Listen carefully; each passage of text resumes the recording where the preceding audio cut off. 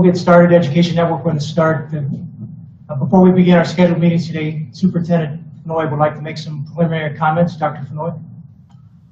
Yes, so well, good afternoon, everyone, and good afternoon to the community. I felt like it was absolutely important for me to make comments today prior to the start of the board meeting in reference to the killing of Mr. George Floyd. And you know, as over the last 2 weeks, as I have processed this reality, it has become clear to me that, you know, in my role as the superintendent of the 10th largest school district in the country, there are certain responsibilities that I bear to be a catalyst for change. But I also believe that in this moment, I, for the first time in my career, need to be fully honest around my experiences as a Black man in America, especially with the reality of the duality that I possess, meaning walking in multiple worlds. For me, I am a highly accomplished, very successful young Black man. My sisters do not enjoy the same privileges that I have, and so I want to just talk about the realities of who I am through my experience as a father. And so I can tell you right now that I am hurt. I am devastated. I am scared. I am a lot of things that I really have never really articulated.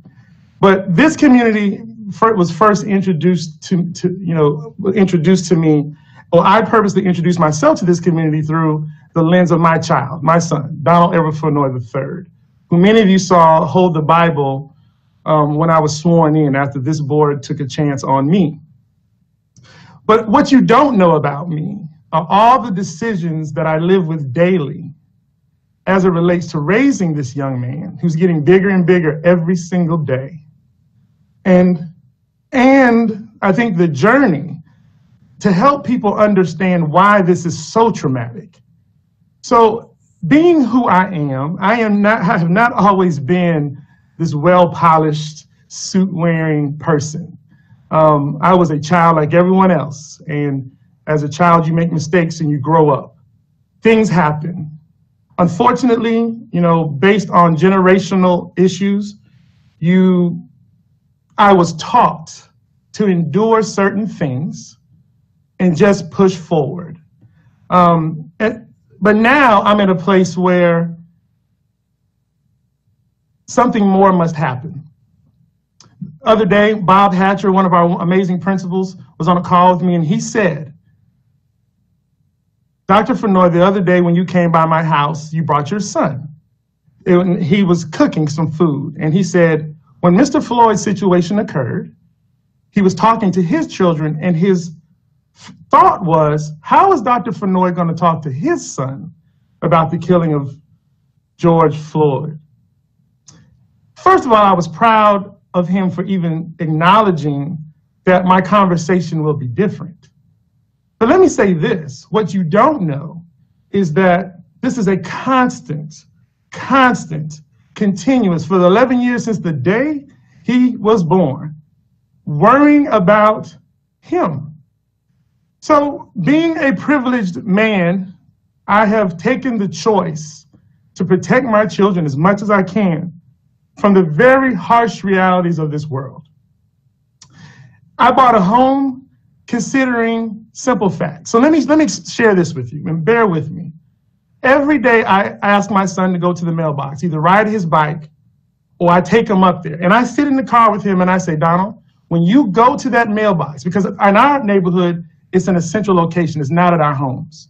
I say, I need you to be respectful. I need you to speak to people. I need you to open doors. So the vast majority of American society will say, those are good things that you should teach your children.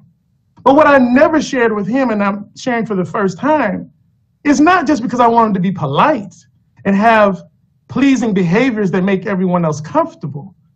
Honestly, it's so that when he walks around my neighborhood by himself, someone will not call the police on him because he doesn't look like he belongs there.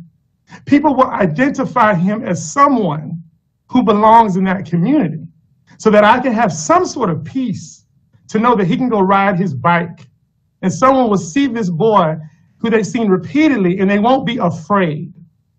Because I did not want my children to grow up in a world like I do, which I'm a big man, I'm an overweight man. And so the fact that every morning when I get up to go outside and walk, I'm conscious of, do I wear a hoodie sweatshirt because it's dark outside? And I might walk up on my neighbors who are walking and they don't recognize me and they call the police. Or people get scared of me because I'm 6'4" and black and I don't have my suit on. And maybe you saw the tattoo on my leg. I don't know. But I live in constant fear of offending other people or triggering something in other people to call the police on me. You know, I'm not going to go into the details around the instances that I've been in the course of my life. You know, my mother reminds me of those things, and that's for another day. But today, I realized something very powerful. So in this protection of my child, again, we're all dealing with distance learning. And so he's been immersed in that world. He's also from a different generation. When he watches television, he watches what he wants to watch. And so does my 4-year-old daughter. So they hadn't been paying attention to George Floyd. So I made him do that earlier this week. And we talked right before this meeting. He was here in my office. And I said, Donald, what do you think? Because we've never had this conversation. And he said, well, the first thing I thought was, what would we do as a family if you are killed? And what am I supposed to do with that? What am I supposed to do with that?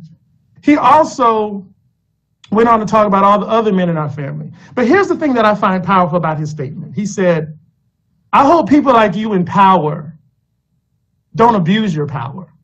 I hope people like you in power make changes for the better. And you know what I said to him? So that I began to explain to him why I'm so hard on him about being respectful. Because you know what, ladies and gentlemen, you know what I want the most? I want my child to survive the encounter. I want him to come home so that if something happens, I can call the attorneys. I can call my friends at the sheriff's office or my own chief.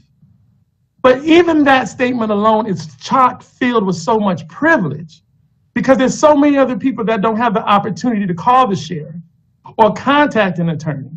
And so even that's what makes me feel so torn at times because I do want my child to survive the encounter and come home. And so for me, in this position of power, I have this intense obligation, and I think all of us do. And so for every parent out there, for every person who is struggling, every white person who wants to know how I fix this, how I help, I feel like I'm taking a chance today for the first time in my career, sharing with people publicly how I live my life outside of the image that I allow you to see. And so I say, as we move forward, that this particular district has, thanks to many of our board members, Dr. Robertson in particular, has fought the good fight for a long time. But there comes a point where you have to start doing something. And so I'm committed as a superintendent to doing something. And we will work through that. But I just want everyone to know that there are a lot of people like me that are not okay. They're just not.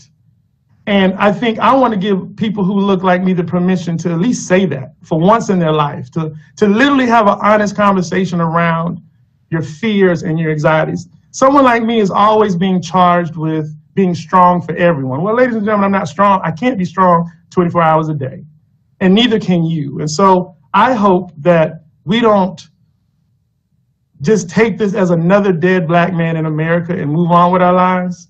I hope, you know, to our students that are out there peacefully protesting, I need you to survive the encounter. I need you to come home. I will never endorse breaking laws and destroying property.